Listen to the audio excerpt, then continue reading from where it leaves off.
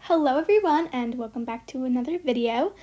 I saw that you guys all really like the DIY hamster toys, so I thought today we would do more of a DIY type of project, and we're going to be making a clay hamster. So you're going to need just a little bit of clay. It can be modeling clay, air dry clay. My clay is like clay that you put in the oven and it hardens. So you're going to need a brown, a white, and a pink.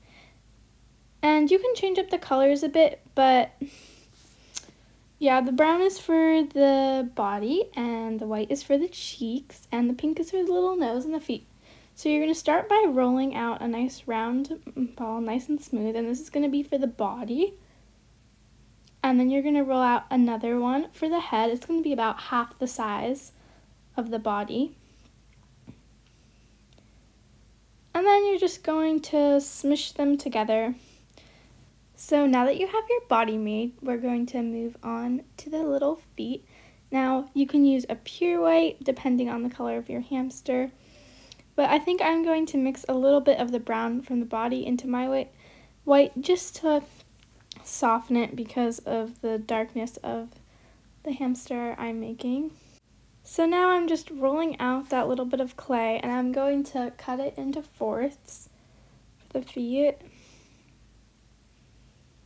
I have a little clay knife, but you can use any knife.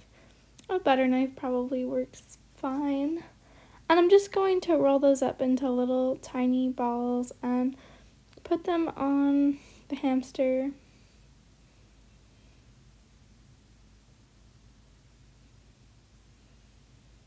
It's a little bit tricky because they're so tiny, but you can kind of just roll them in between two fingers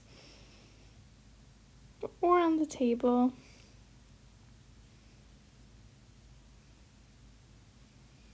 Now I'm going to stick them on.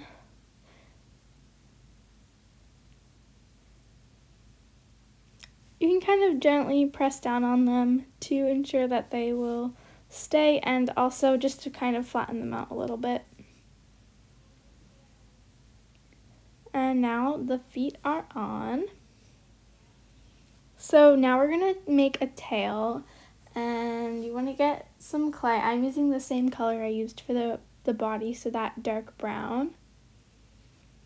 And I'm just going to take a little bit and roll it into a little ball.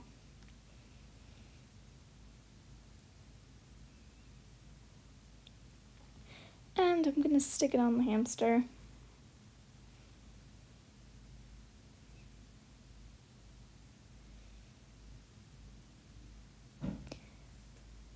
So now I'm going to make the ears. So I'm going to make two more balls just about the same size as the tail. So I can just roll out a piece and cut it in half to make sure that they're the same size.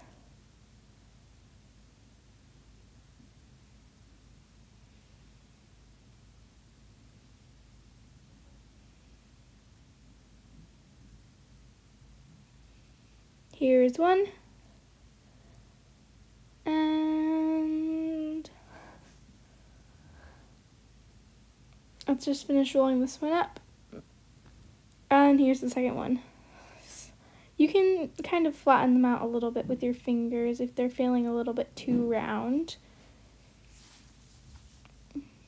But now it's time to move on to the cheeks. Now this part was a little bit tricky for me, getting the sizing right, because you don't want it to be too big and cover too much of the face, and you don't want to make it too small and not have it cover enough. But they should be about half the size of the ears and tail. So now that I have these two little balls made, I'm going to gently kind of flatten them out with my fingers, and then I'm going to press them onto the face, and these are going to be little cheeks. And you can kind of gently work them on without squishing the face too much.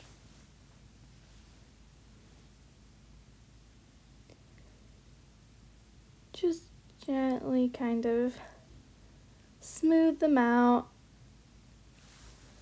And if there's a little bit of a gap, that's okay, because that's where we're going to put the nose. So get a little piece of pink clay and roll it up into a little ball. And you're just going to pop it right in between the little cheeks, and then you have the cute little hamster face.